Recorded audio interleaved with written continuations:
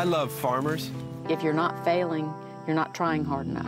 And I love science. Turds don't go away on their own. There isn't some magical turd fairy waving her magical wand for them to go away. That's why I'm here, helping to lead a big old research project about farmers and scientists who are figuring out if the way these cattle are being grazed could actually help solve climate change. I'm always looking for common ground, and what I've realized is common ground is actually the ground. Yeah, that's awesome. We found farmers grazing in a new way. I'm out here 365 days a year. I move my cows a minimum of once a day. Pretty easy. Based on grazing the oldest way, invented by the best land managers ever, the bison. Yeah, we love farming, but I don't want to farm at the expense of nature. That's not what it's about. I mean, that didn't even make sense. I wrangled a team of scientists. If there was no soil microbes, I think we'd all die. Who were measuring everything these farmers have figured out, from soil health to farmer wealth. We found folks farming in that new way, called adaptive grazing, where cows graze in small paddocks with frequent moves into fresh paddocks.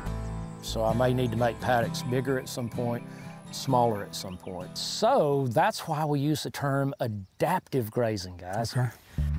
Across the fence were their neighbors, farming in the traditional, conventional way, where cattle graze in much larger pastures for weeks or months, overgrazing all the good stuff, leaving no place for wildlife. Yes. Bobway. Recently, we've been hearing quail, which my neighbor Wallace is really interested in. He's a bird hunter. Okay. I just know Cooper had quail over there. It made me mad. So we're here to do science, and we're here to wonder if our science will have any effect on the conventional farmers. If the data comes back verifying that you're regenerating your soils and you're doing the things that you think you're doing, do you think that'll make an impression on Wallace and Prentice? Would they turn around and change a lot of what they're doing? Can't answer that. I mean, yeah, I don't know. How do we get farmers to open up to the idea of change? That seems to be the trickiest thing, right? We are a very stubborn people. And I only wish that we had started this much sooner than we did. But we didn't know about it. Who knew?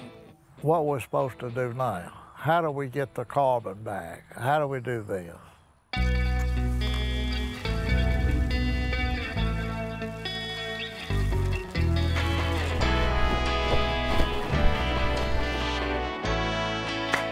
Okay, so that way he can sync, right, the hand clap with the audio, he can sync these two cameras together.